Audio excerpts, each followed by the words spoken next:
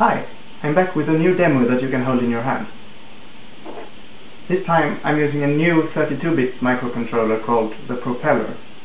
This is a very peculiar chip. It's got 8 independent CPUs, but no interrupts and no multiplication instruction.